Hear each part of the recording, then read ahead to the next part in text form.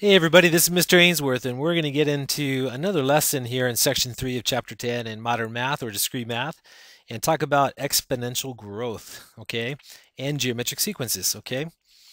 And so the idea is this. It's based upon the idea of what's called a constant rate of growth. Okay, constant rate of growth. In each transition, the population where it changes by a fixed factor, okay? Fixed factor meaning that there's a constant in the multiplication process in any geometric sequence.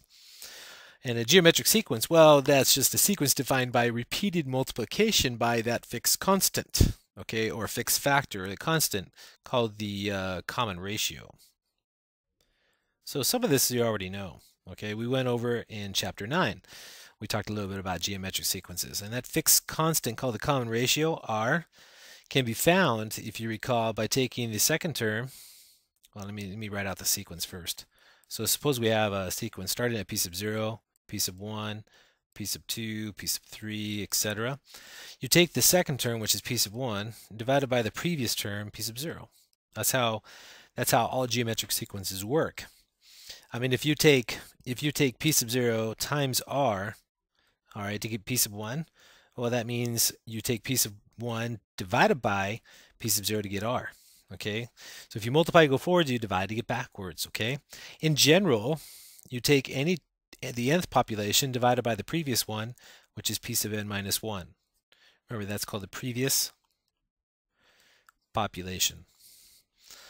All right, so that means I could take p sub 3 divided by p sub 2 to get the common ratio, or p sub 2 divided by p sub 1, or p sub 5 divided by p sub 4. You guys just got to take any two consecutive terms and divide by the previous one, and you can get the common ratio. It's actually fairly simple.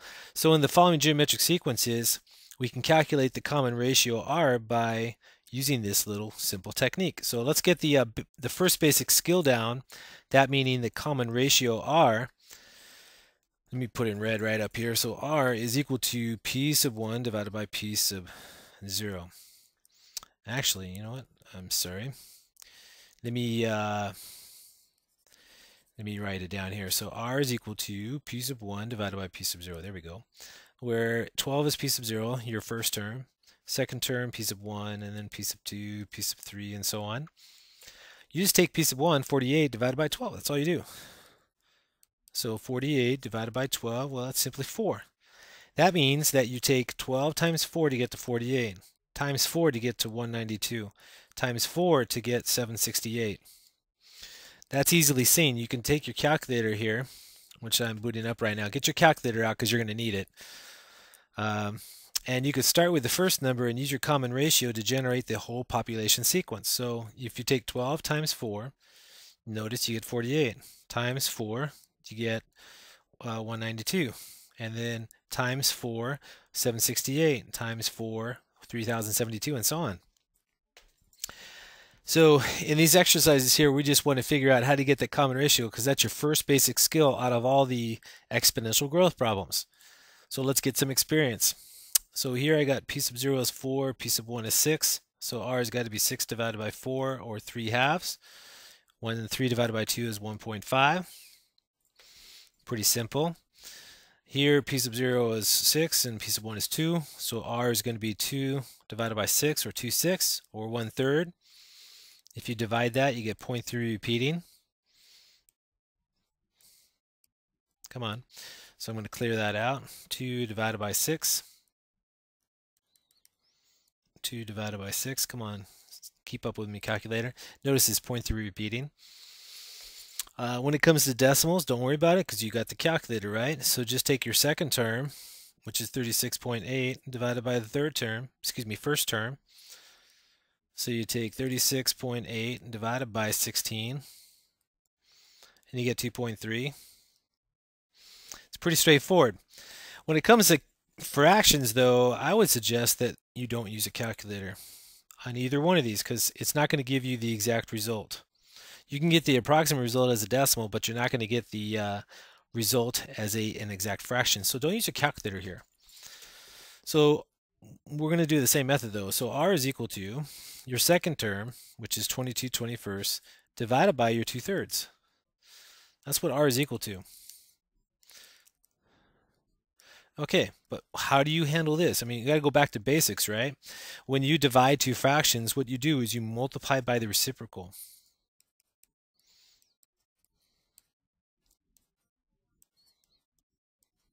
So you have to know what the reciprocal is, and you have to know how to multiply by the reciprocal.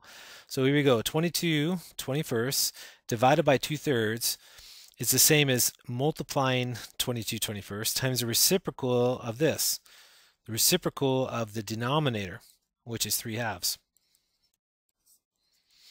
Okay, so you have to always multiply by the reciprocal of the denominator, and then cross cancel and simplify. 2 into 22 is 11. Let me see, 3 and 21, they're both divisible by 3. And so r is equal to 1 times 11, 11. 7 times 1, 7, or 11 sevenths. Okay, you can't get that with a calculator. You get an approximation as a decimal, but not on the calculator, not exact. All right, so now you try it. Go ahead and pause the video. Take 2/7 divided by 10 21st and see what you get. Pause and play through the lesson here. Okay, so let's check your work. We're going to take 2/7 divided by 10 21st. That's 2/7 times the reciprocal, 21/10. Okay, again, you reciprocate. Okay, and then you simplify. So 7 into 21 is 3. 2/10 is actually 1/5. So I can already see my answer. 1 times 3 is 3. 1 times 5 is 5. So my answer is 3/5. Okay, the rest are pretty straightforward. So go ahead and pause the video and try G, H, and I. And then when you're ready, press play and then check all your work. Okay, let's check your work. We got r is equal to 97.2 divided by 108. That's going to be 0.9 or 9/10. On the second one here, 756 divided by 2700. That's 0.28. And then here, r is equal to 383.6 divided by 28. And that's equal to 13.7. Okay, so here's your basic skill. You take your second term divided by the first. Remember that. It's always the second term divided by the first. Second term divided by the first. Second term divided by the first. All right, r in general is equal to p sub 1 divided by the previous one, p sub 0. Okay, that's your first basic skill. Now let's apply it, and let's learn how to generate the recursive formula, the explicit formula, and work with this common ratio. But before we do, let's go ahead and review something here.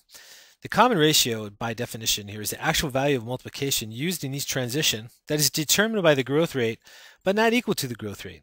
Which means if there is a, let's say I'm just make up some numbers here, a 10% increase, okay, then your growth rate, let me write this down, growth rate, let's say R, okay, it's called R in general, is equal to 10% on top of the 100, or 100 plus that 10%, because it's an increase, right? So that's obviously 110%, and as a decimal, that's 1.1. You should remember this because in prior lessons, when I talked about financial growth or the growth of money, we talked about the growth rate extensively, and if it was an increase, it's always above 100. If it was a decrease, let's say there's a 40%, let's say decrease, okay, that means the growth rate is 100% minus the 40%. So R, or the growth rate, is actually 60% or 0.6. So it's determined by the rate of growth, but not equal to the rate of growth. That's why this crazy vocabulary is what it means right here. So if there's a 10% increase, then the growth rate is 1.1 because we're on top of 100 here. We're above 100. If there's a decrease of 40%, you subtract it from 100 and you get your growth rate. Okay? Now, in any geometric sequence, okay, the recursive formula, P sub n, is always the common ratio R times the previous term. And the previous term is P sub n minus 1. When I say previous term, I'm talking about previous population. So this formula works great if you know the previous term or the previous population, but if you don't, you can't really use it. is determined by the previous population. Most times, though, if you're trying to find the 50th population or the 100th population, you don't know the one before it, so you need an explicit formula. And believe it or not, you know that too. In explicitly any geometric sequence, this is geometric sequence. Okay, p sub n is given by p sub 0, your initial population, all right, times r to the nth power. You saw this used extensively when we talked about financial math, when we predicted, how much money we have in the future, like in 50 years, given a certain interest rate. Okay, where p sub 0 is your initial amount, call it either the principal if it was financial terms, or the starting amount. R is your growth rate. And n is the number of transitions or time periods. Number of time periods or transitions. Okay, so we're going to use this formula here to solve our problems where we're asked to find, let's say, the 50th term, 20th term, or the thousandth term, whatever, some kind of term in the future. So let's get some practice in these examples here, and let's find the explicit function, the recursive function, and also the next term in the sequence, where these population sequences begins with the seed or p sub 0. Note that right there. So this is p sub 0 is 3, p sub 1 is 6, p sub 2, this is p sub 3, and this is p sub 4, and the unknown, that's p sub 5. Okay, I don't know what that is yet. Okay, we got to figure that out. All right, so the very first thing you do on anything is you got to find your growth rate. What is the common ratio? So you find r by taking the second term divided by the first, always. So 6 divided by 3 is always 2. All right, it's 2, obviously. 3 times 2 is 6, times 2 is 12, times 2 is 24, times 2 is 48, times 2 is 96. So I can find the next term by taking the previous term times the common ratio. That's using the explicit formula. Take the previous term and multiply it by the common ratio. That's easy, but I mean, what's the 10th term without listing? What's the 20th term? What's the 50th term? Because I'm not going to list them all. That requires the explicit formula. So first, though, let's go recursive first. So recursively, your function looks like p sub n is equal to r times the previous term, p sub n minus 1. The explicit function is p sub n is equal to the initial term, in this case it's 3, times r to the nth power. So for us it's 3 times 2 to the nth power. Let me write this right here so I can have it in my sites, or that you can have it in your sites. There we go. There's your explicit function. Okay, so we're going to use this to find p sub 5 and then other things. So let's verify that it's 96. Let's see. Let me show you that this works. So excuse me. Yeah. So p sub 5. So p sub 5 is equal to 3 times 2 to the 5th power. Now, what's 2 to the 5th? So 2 to the 5th, that should be 32. All right, so that's 3 times 32. So times 3, 96. So this is 3 times 32 is 96. And you could tell that it's the same, see? So it makes sense. This function's working and it generates the right numbers. So if we wanted to, just for kicks, to find p sub 10, it'd be easy. It'd be 3 times 2 to the 10th. The question is, what is that? So let's figure that out too. So 3 times 2 to the 10th power. On these sophisticated calculators, you can type it in directly, like I did. Or you can go 2 to the 10th and get 1024, then times 3, and you'll still get 3072. Okay? So that's how you get any term or any population that you want, no matter how many transitions have passed. You just got to find the common ratio first, use your explicit function right here, all right, and right here to figure out whatever population you're looking for. So on this next one here, P sub 0 is 20, P sub 1 is 24. So the ratio, the common ratio is 24 divided by 20. So you take 24 divided by 20, and you get 1.2. And then you're going to write the recursive function next. That's always P sub n times, or is equal to r, which is 1.2, times the previous one. The explicit function, P sub n, using this formula right above here, is your seed, 20, times r, 1.2, to the nth power.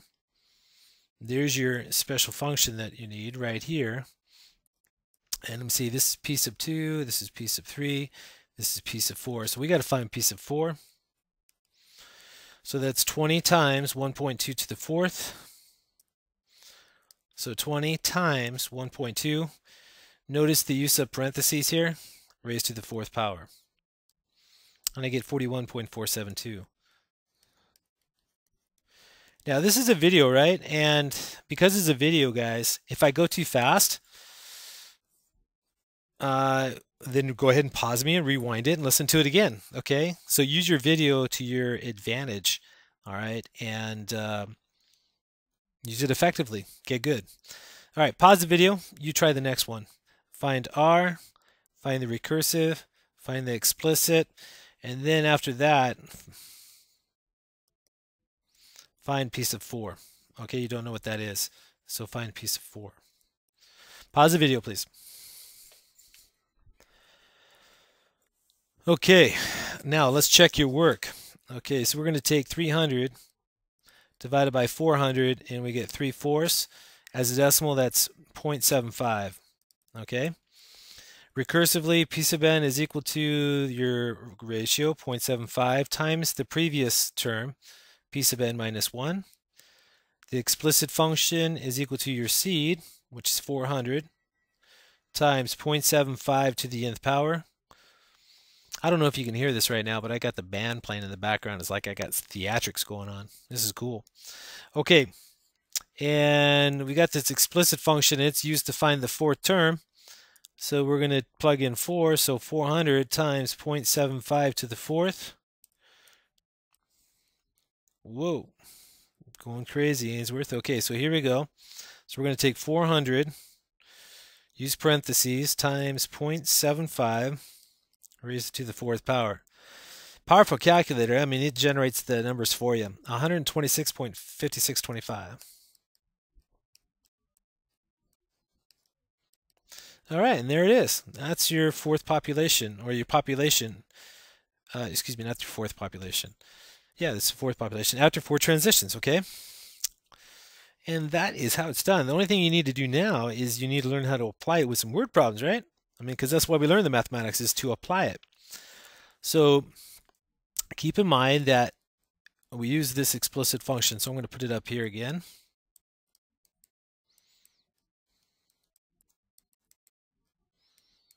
Okay, so we can have it on our sites. This is our main tool right here. Okay, so let's read the problem. So a mom offers to double her allowance every month. So double her allowance every month for the rest of the year. Keyword double right here. That's your common ratio. That's R. I can already tell that R is 2 because of the doubling. Okay. Now she's going to do that every month for the rest of the year. The daughter currently has $5 a monthly allowance. So in terms of the population sequence, we start off with $5.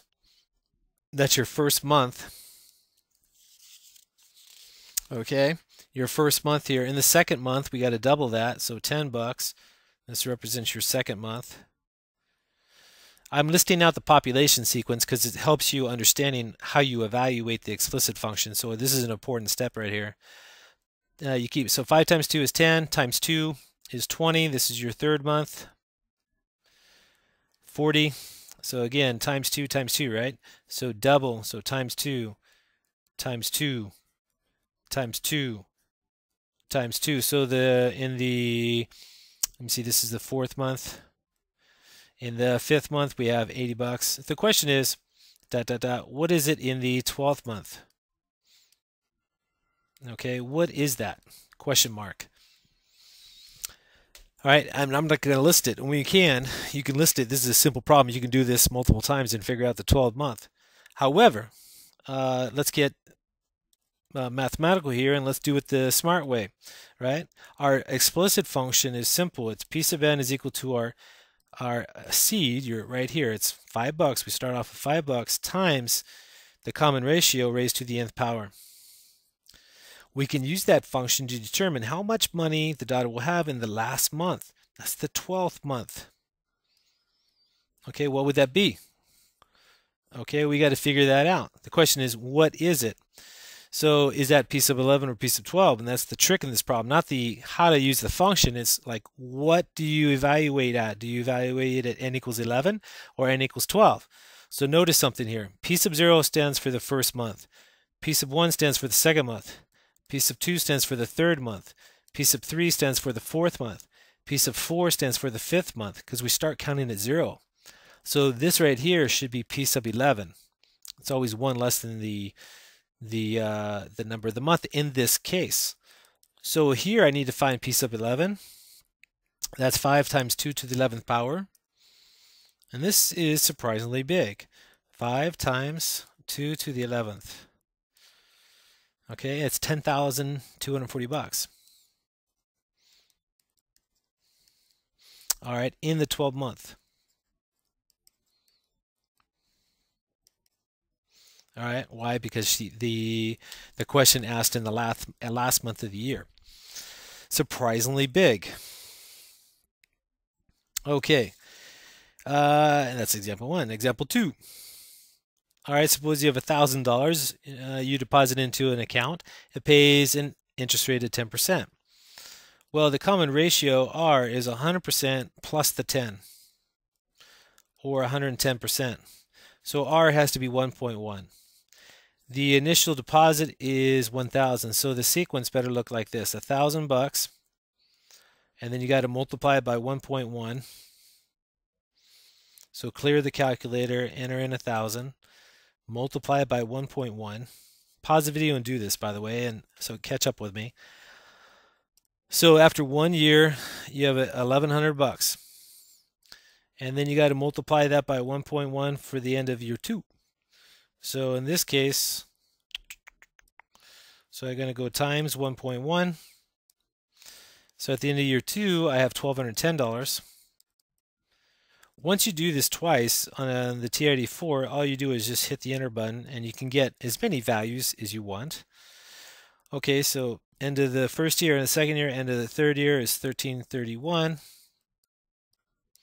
Okay, so let's talk about this. So let me highlight something. So we start here. This is P sub 0, and this is your initial deposit. So at the end of year 1, this is the end of year 1, or at the end of the first year. So let's call it first year. So first year, you have $1,100. 1,210 represents at the end of the second year how much you would have.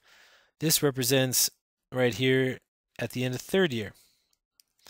So here, this directly corresponds here. Here you start off with $1,000. After 1 year, you have $1,100, which represents your P sub 1. At the end of year 2, it's P sub 2. You have $1,210. At the end of year 3, you have P sub 3, or $1,331. So after 25 years, that's going to be P sub 25. After 25 years, we need to find P sub 25. So I need 25. Substitute 25 in my explicit function, which I need to write. So P sub n here is going to be equal to your seed. So it's $1,000 deposit times your growth rate to the nth power. I need to use that to figure out how much I'll have in 25 years. This is how we did it in the financial math that we did in our prior lessons. So we're going to take $1,000, raise it to, or multiply it by 1.1 to the 25th power. So here we go. Enter in $1,000, times it by your growth rate, and raise it to the 25th power. So you get $10,834.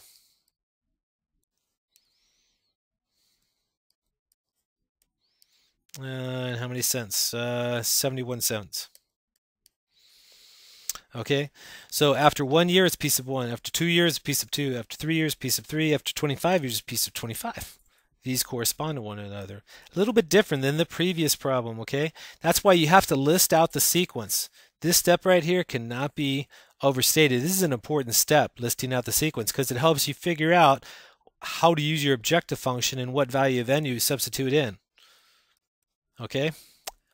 To help you figure out what you want to look for in the future. Okay, now I want you to pause and play the video here. I want you to pause it here, work these 3 out, and then press play when you're ready and check your work. Pause the video. Okay, so let's check your work. Let me write down the function. It's p sub n is equal to p sub 0 times r to the nth. So I got to write my objective function, excuse me, my explicit function. So p sub n equals 8 times 1.7 to the nth power. I need to find p sub 16 right there. So p sub 16 is equal to 8 times 1.7 to the 16th power.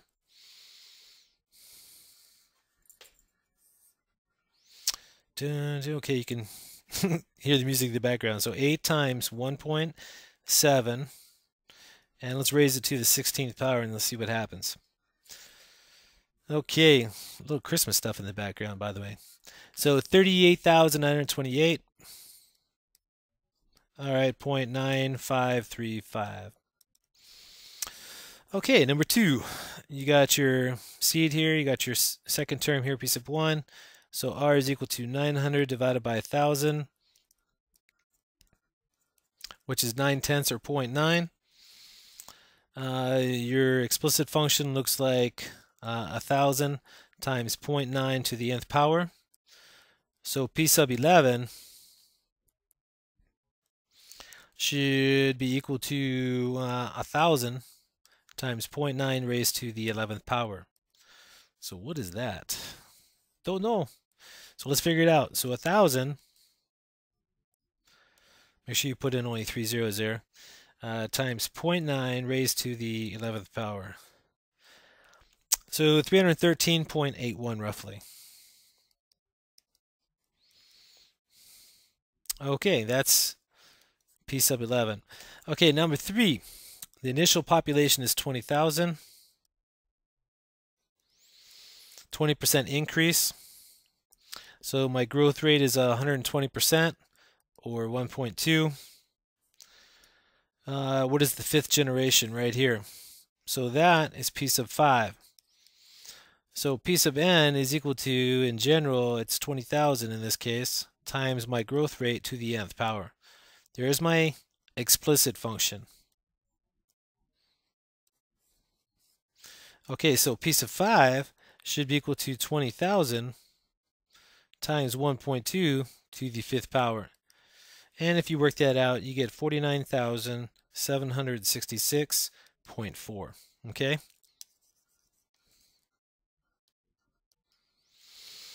And that's how it's done, my friends. The only thing you need to do is get good, and you're going to do that by doing some practice. So let's turn right here. This is your homework here on page 33. All right, so work this and check with my answers when I see you, or I'll send them out either online or Remind. And then in my next lesson, we'll get into geometric sums. Okay, now remember, this is a video, right? And I sometimes go a little bit too fast. So if you need to, you can rewind and you can listen to any portion you want. All right, use the video and the technology to your advantage. I've never had it before when I was a kid because the internet did not exist. So this is Mr. Ainsworth. This is another lesson. I'll see you in my next one, my last one in chapter 10. I'm out of here. Good night.